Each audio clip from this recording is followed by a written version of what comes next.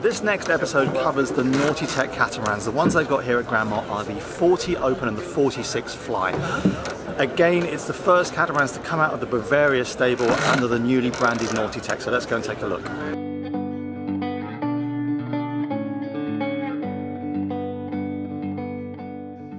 So let's start by taking a look at the Nautitech 46 fly. The fly bridge is huge and adds a lot of height to the catamaran. However, the visibility is absolutely amazing from this vantage point. It has both a helm area and a separate lounging area. But from the point of view of helm position, let's take a look and listen to what Teresa has to say. So the visibility is obviously unparalleled from up here. Absolutely amazing visibility. There's no doubt about that. And it's a really great space actually. You've got a whole kind of cockpit situation behind us. I like it. Yeah, absolutely. I do like it. I like it as well. I mean, I don't know how practical it would be for crossing oceans. I think during the day when the weather was nice it would be quite pleasant. I'm assuming that there's a panel that comes down here. Yeah, this would be fully enclosed, so you would be completely protected from the elements. You can ask the salesperson right there. Yeah, excuse me. This has sides that come down, right? Like covers? Yeah, like an you can add, but the factory didn't okay. But you can add it. With windows. Okay, yeah. Brilliant. Okay. I like it. I like it as well. I like it. From the helm position, the controls and all your instruments are well laid out and easy to see. Line handling is fairly straightforward and the visibility is unparalleled up here. So this is, the kind of cockpit area of the fly, and it's extremely comfortable. It's very cool up here because you get that breeze that you wouldn't get in the cockpit because you would have the obstruction of the doors in the saloon and everything. So the cockpit on a catamaran can become quite airless and therefore quite warm. However, this obviously obviates that completely because you've got this secondary cockpits area, and it's very, very cool, huge bimini area, and you could put a whole enclosure up here for, I guess, if you were in really bad weather and you needed to be up here if you were underway. But you can handle everything from up here. All the lines lead back to the helming position, and yeah. It's really nice. You prefer the open or the fly? For going around the world, yes. we need an open. I like the fly, but mid-Pacific, in a storm, you don't want to be out there. We sell the fly we sell especially for the charter. Yeah, I can see why.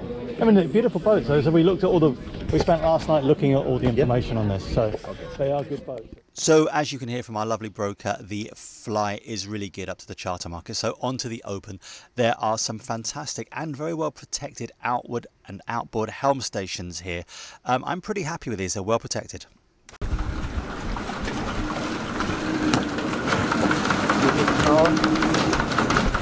You can have the register of the... It's well protected. Yeah.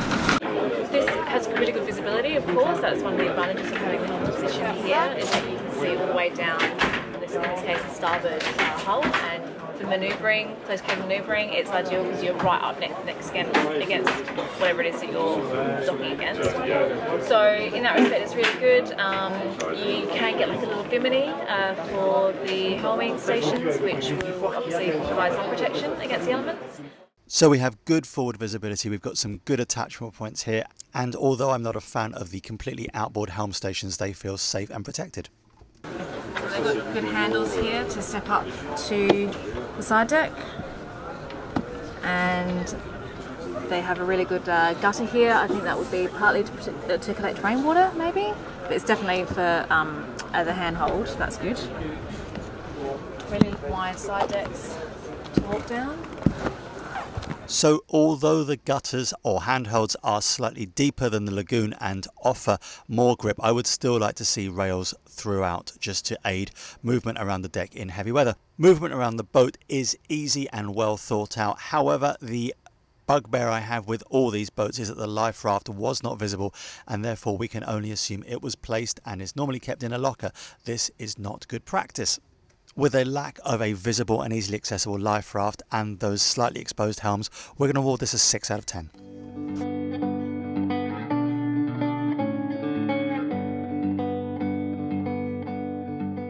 So in this category, what do we always do first? We get into the engine bay to have a really good look at how everything is fitted out. The steering mechanism is well constructed. There are rose joints, good flanges, and everything is well braced. I am very happy with this.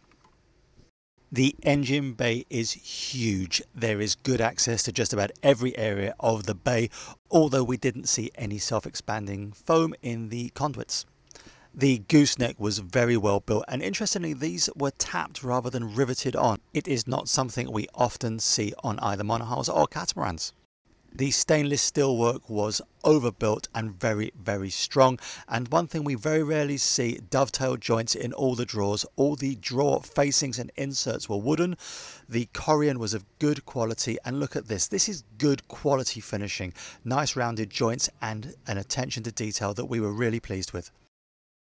The corners of the cabinetry were rounded throughout, and we saw no real sharp edges anywhere within either the saloon or the hulls. Well done Nautitech, we are going to award this an 8 out of 10.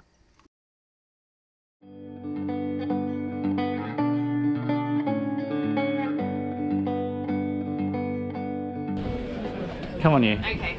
Stop flirting with the boat.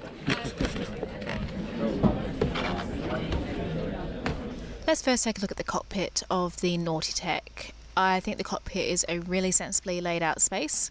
It's quite stylish, and of course, as per usual with these catamarans, there is plenty of room for all of your friends, no matter how many of them you happen to have. Particularly in the flybridge version, you've got this upstairs cockpit as well, which I have to say is just fabulous. The galley in the 46 was U-shaped, and it also faced forward, which is a little bit unusual. I personally really liked it. You've got fantastic panoramic views throughout the saloon and galley area and good ventilation. Galley, dining area, so storage, dismount, storage too. Oh, I see, there's a latch. Yeah. Okay, that's good. It was such a short moment that it's so many miles. Yes. Yeah, that's good. That's nice. The latch is nice because it just makes it look cleaner. It's cleaner. Yeah. So this is the galley and saloon area. A couple of features that I wanted to point out: really good ventilation, and you've got this U-shaped galley, which is good for when you're underway. It provides good protection for whoever's in the galley. And you've got like a double sink, which I know is important for when you're living aboard. A lot of people get really fixated on the double sink situation. And you've also got 2 different seating areas. You've got like an L-shaped settee, as well as like a chaise. What do you call it? A chaise longue? Is that what you call it? A chaise longue. Which I like. I like that, having those options. And in the open version, you also had a really good view of the sails from inside. On the day, they only had a 4-cabin version to show us, so let's go and take a look at one of the hulls. One aft and one in the front. Yep.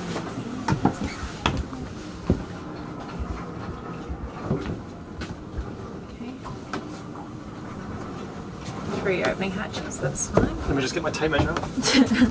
And You have a lot of storage. Yep. Like dressing. Yep. Okay. You have all along the bed. Yeah. 160. That's okay. By what? 160. 160 by 200. Okay. So a little bit wider than ours. Yep. That's good. But look, this is good. I like things like this. This is the wood is better quality. Yeah, it's nice. And here you have like the one toilet. Yep. One. Okay, so they share the. You have like a big shower. Yep. For both cabins. That's perfect. But you have also like the possibility to have a shower in each toilets. Yeah. So you have 3 showers. Okay, that's good. And then Here you have like washing machines. Yep. Good. Also look at on this. Yeah. But I like this joinery is well faced. Yeah. Okay. So here the cabin is more tight than the other one. Yep. But you have Still good size. same like storage, Yep. like dressing everywhere Yep. for shoes. Okay. And big one under the bed. Perfect. Lovely. You have a good mattress, like memorize the body. A memory foam? Yeah. Yeah, Okay. memory foam. Great. And you have in all the cabins like this. Yep. Or for the mosquito. Yes. You can adjust Yes. if you want. Very good. I really like the aesthetic, the interior design and the styling of the Nautitechs, so we're giving it a 7 out of 10.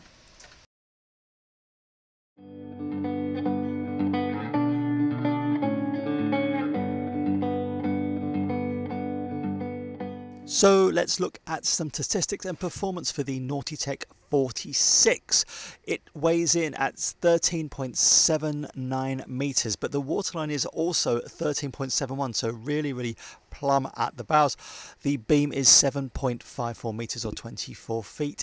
She does of course have stub keels, so draws 1.45 meters with unskegged propellers. You have 120 square meters of sail area, but the interesting thing here is the displacement. This boat comes in at 10,800 kilograms. The Lagoon 42 weighs 12,000 and the Leopard 45 14,000. It's a light boat and the polar diagram shows this. This boat will fly. She is light to medium displacement and as such is more performance oriented than any of the other production catamarans. So we are going to award the Nautitech a 6 for performance. It is a light boat and she should fly.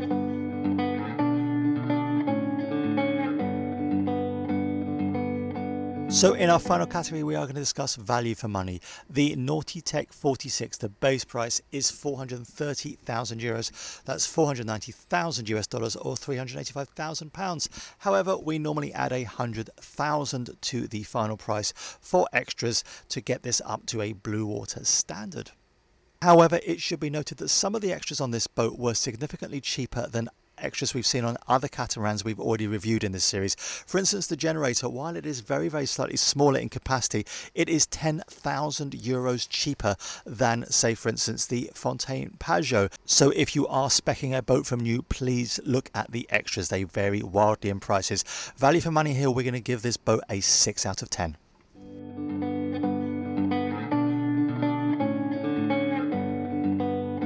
So that was the Nautitech 46 Fly. Now the Nautitech 40 Open was also there, and from looking at the two boats, the 46 is available in either the Open version or the Fly version. So we kind of did a little bit of a hybrid video there, reviewing the Fly but looking at the cockpit from the Open, and so that's why you'll see some shots of the Open. Yeah. But yes, we looked at the interior of the Fly, and there are some subtle differences. So that's the first disclaimer, that the Open version is not the 46 but the 40.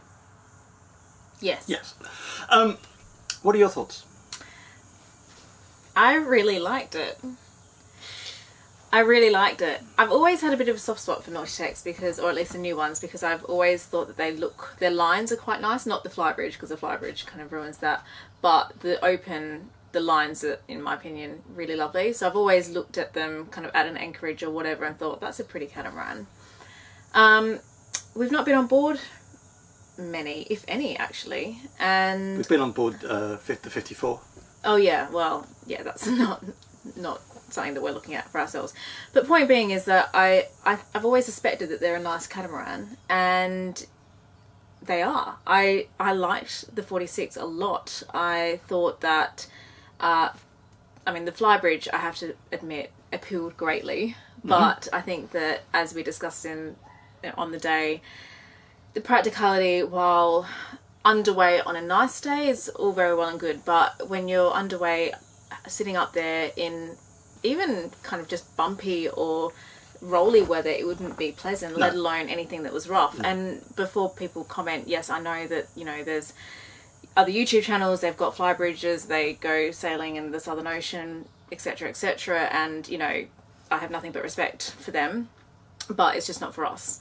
We want to be as comfortable as possible while underway and as safe as possible. And I can't imagine, I always think, how would it be on a night watch when it's just the two of us double handing, and how would we arrange ourselves? How would I feel with Nick on watch at that kind of helming position? And I just can't imagine being able to sleep well knowing that you were like 2 stories up. Okay.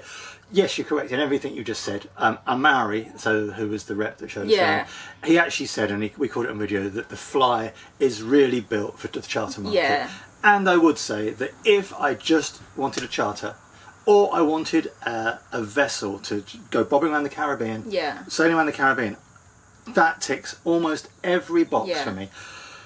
So I really liked it. Yeah. I really liked it, and I think, you know, we are looking for a boat for a very specific reason, and that's to go and do long ocean crosses and live remotely.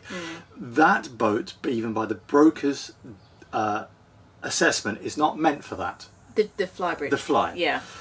However, you can get it in the open, and I think the interior is about the same. So the Fly is not for us, although it has the best lounging area.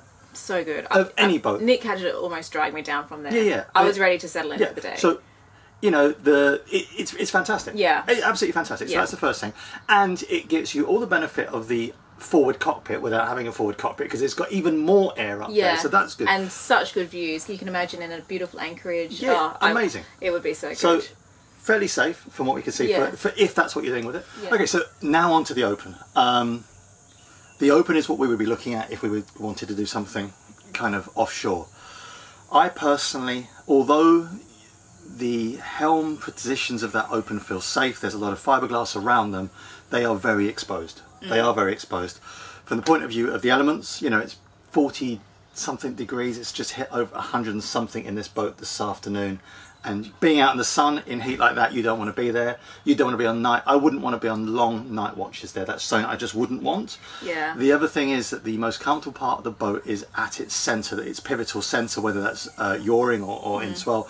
And if you are in a catamaran that is 7 meters across and you're at both ends, if the boat is going up and down like that, you are getting the full seesaw effect. It's the same, you know, we said about the Fly. The higher up you are, the greater the pendulum motion. That's just the way it works. I know you can get little covers for them. Yeah, but it's just a little bimini. It is just a little bimini. But, you know, other manufacturers deal with a little bimini. I think they're too exposed for what we would want to do. Other manufacturers, Ultramer for instance, they've got those outriggers, the sort of the outboard helm seats, but they've also got a central helm station. Yeah. And I know Katana also have just the outside outboard. Yeah. And the argument is, well, hang on a minute, when you're crossing oceans, you're doing everything under autopilot. Yeah. And the other argument is, you know, when you're docking, then it is nice to have, like, to be right there against whatever it is that you're parking against. I think that most, we know cruisers who have catamarans with the same helming position. We have a couple of Katana owners who are friends, and this is something that we've asked them about, and the feedback that we've gotten is basically, yeah, it's not ideal, but we put up with it. Like, no one at any point, we've got 3 couples who are friends of ours who own Katanas, and none of them have ever said, oh, it's just the best, I love it. They've all been like, well, it's basically the compromise that we made for this boat was those helm positions. So I really wish that manufacturers would think about what they're doing, what people are doing with these boats, because those outboard helm positions, they're nice for a bit.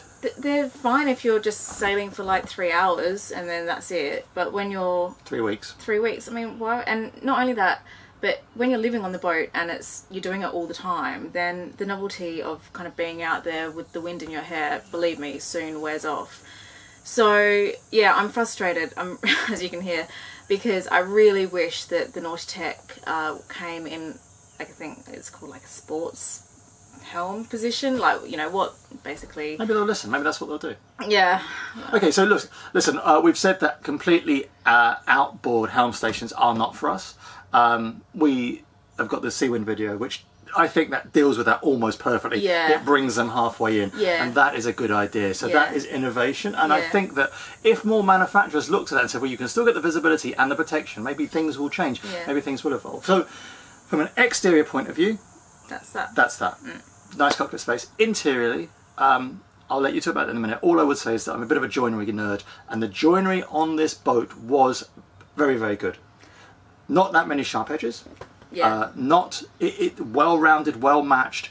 It looked good. Real wood in areas which are high traffic, that, you know, where you've got like corners of stairs, Yeah. where you've got corners of cupboards, corners of tables, they need to be rounded but also made of real wood, because veneer will chip and split within a season, Yeah. especially in a humid environment. Yeah. So that was good. What do you think? Well, I really like the interior. I thought it was really stylish. I thought the layout, I think they actually are changing up the layout for future models, but anyway, we'll stick to what we've filmed. I really like the forward-facing galley. I think that the U-shaped galley was great. It obviously is a nod to the fact that it's a performance catamaran, and there might be a little bit of movement when you're kind of, you know, racing along at, how many knots? What's the maximum speed? The polar diagram is back in the video. Okay. All I would say is that this is a 46. It is 4 tons lighter than Yeah. the Leopard 45. Yeah. Yeah. So, you know, we're talking 14 tons, 10 tons. Yeah. You know, that's literally, it's 33% less weight. 25. Anyway. Whatever, it's light. It's definitely a performance cat. Well, I guess The Leopard 45 is 33% heavier than this boat. so. The Nautitech will give you some decent speeds, and for that reason, things might be a little bit bouncy inside, and they have dealt with that with the U-shaped galley, which I appreciate. But they had just a lot of nice aesthetic touches. Anyway, I won't go on because aesthetics is a subjective thing, but I personally really liked the interior. I did as well. I think other things that are to note is that it's actually price for price. It's actually quite good value for money. Yeah.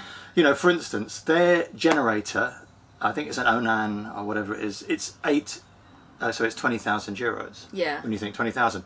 But Fontaine Pajot want 30,000 euros Yeah. for it. So a lot of their extras I looked at and I thought, actually, what, you know, they're not striping it. It's Bavaria, you know, have had a mixed reputation over the last 20 years. Older, but, you know, it goes up and down depending on really the economy and how much the accountants are playing with the company and telling them to strip costs out. This I thought was good. Yeah. I did think it was good, and I think, you know what, if we were looking for a catamaran to just do the Caribbean, the Bahamas, Puerto Rico, all that, that would tick every box. And our friends that have done this, circumnavigating it, I love it. In their 54. They're Nautitech, yeah. So I'm pretty pleased with it. There are, what about the downs? Just those open helms, and you know, it's when we come across boats like this. The katanas I do like, and it should be noted that the Nautitech, despite being a performance-orientated catamaran, doesn't have dagger boards, so the performance is not going to be as good as a katana. But yeah, I just wish that I could get my head around those helm positions. I wish that it kind of made sense to me, that those helm positions, but they just don't, and I don't know if I can get past that. The example we could give is we've got twin wheels. We never use them. Well, this is actually, I was thinking that before, we have exposed helms and twin helms, and we don't use them, but they're always in shade, and we've got sides that pull down that completely enclose those. yeah, and when we're on watch in the middle of the night by ourselves, we're able just to stand up and take 2 steps and we're at the helm. Whereas on a Nautitech 46, an open version, let's say you're inside on watch or you're sitting in the cockpit on watch and then you have to go to the helm, you know, that is taking a risk. I mean, you'd clip on, you'd have like, what are they called? The Tethers. Yeah, but the lines that you could tether to, like the jack lines? Yeah, jack lines. So you would, you know, put those up and you could make it safe. You could definitely make it safe. Yeah. Okay, so look, helm position, there's not a lot we can say about that. Yeah, you know, we've gone on about You know it. what you're getting. Yeah. The other thing which is an issue I have with a lot of these is life raft position. Yeah. So far, the only, you know, these life rafts need to be, as I said in the last video, in the Leopard video, you've got to be able to deploy that life raft in 30 seconds, and in a locker, it's just not going to work for me. Yeah. Easy fix, you move it somewhere else, move it to an easily accessible area. So apart from that, you know, apart from those 2 gripes, there's not a lot I can fault with this boat. It's not for us, I would say that, but it is. I can see it offers a lot of appeal and better value for money than other comparative production catamarans. Yeah. Yeah? I agree. Yeah. Anything else? Okay, well, thanks for watching that. That was the Nautitech 46/40 review. We will be back in a couple of weeks with another review. We've still got Privilege, we've got Outremer to do, of course. We've got the Neil 47 at some point, which is going to be an interesting one. Much requested. Yeah, much review. requested. So look forward to that. So we'll be back soon, and thank you for watching. Goodbye.